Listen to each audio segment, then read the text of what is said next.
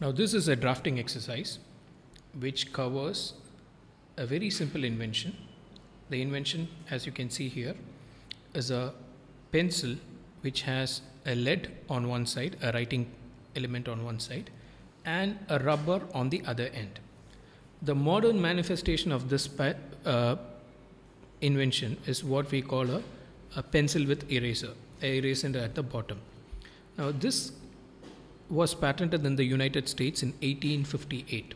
Let's just take a brief look at this invention.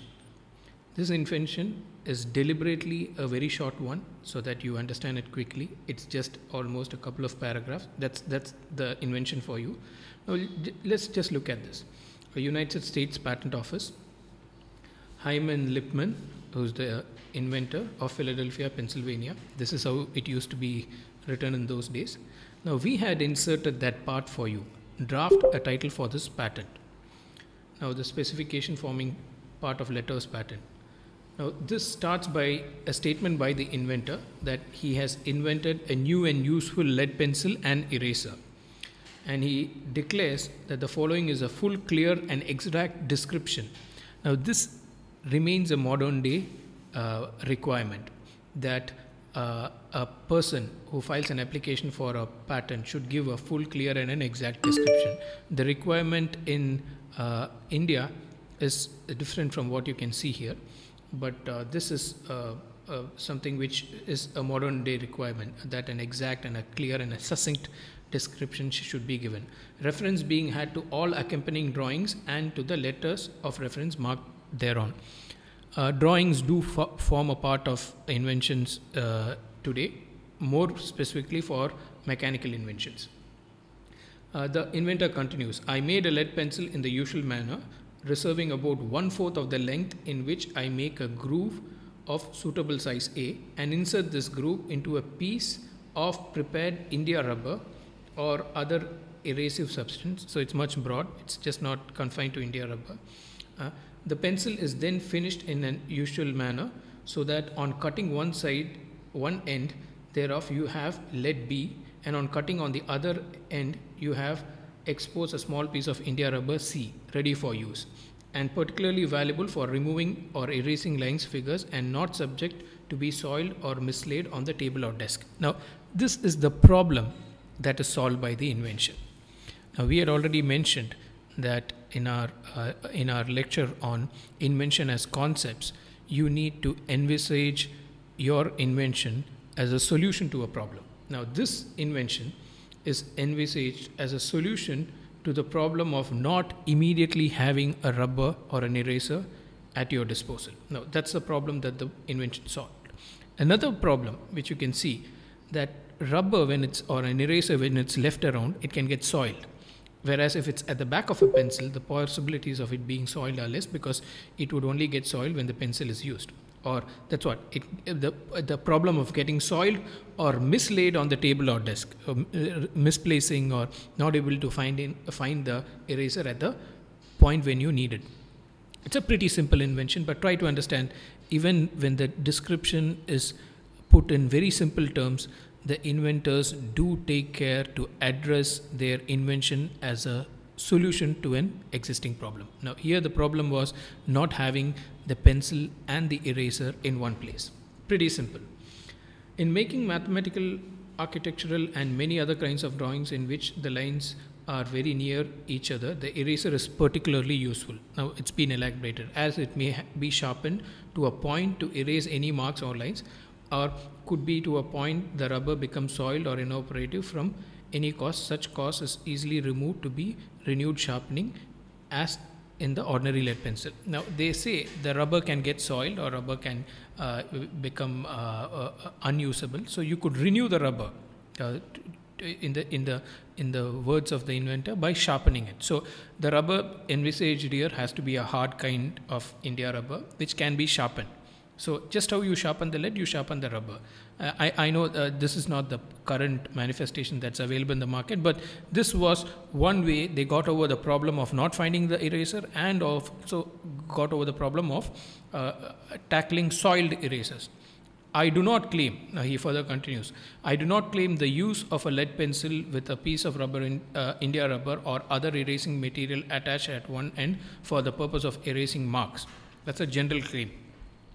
But what I claim as my invention and decide to secure a letters patent is a combination of lead and India rubber or other erasing substance. No, that is taking the invention to the level of a concept. Any erasing substance, you are trying to generalize it and not confining it to a particular eraser. In the holder of a drawing pencil, the whole being constructed and arranged substantially in the manner and for the purposes set forth. This was a way in which inventions could be were defined earlier. So now the exercise that we need to do is to draft a title for this patent. Now you need to understand, before drafting a title, what are the requirements of a title. Now the act does not, the act does tell you, I mean, let us take the relevant provision of the act. If you come to section 10, it tells you that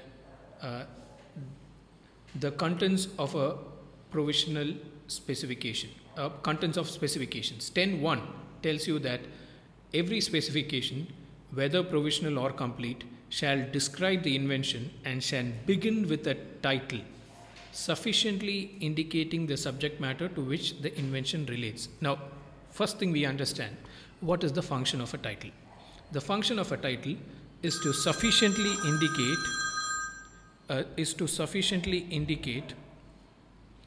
the subject matter to which the invention relates. So that's the purpose or the function of a title. Now you know, you have read this and you know what should be the title that sufficiently indicates the subject matter. Now it's a simple way to draft a title in describing the subject matter to which the invention relates. How the title should be, how long it should be, what is a clear description, can the controller ask the title to be amended? These are details which you will not find in the act. For that you will have to get into the rules, and you will also have to get into the some elements of practice where the patent office has given some decisions on instances where the patent office can look into and ask for certain clarifications.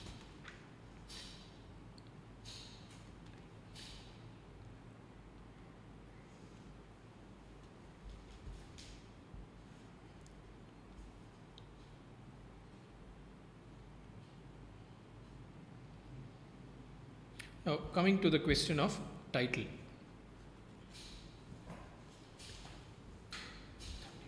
Okay. The title is described in Rule 13, which generally talks about specifications.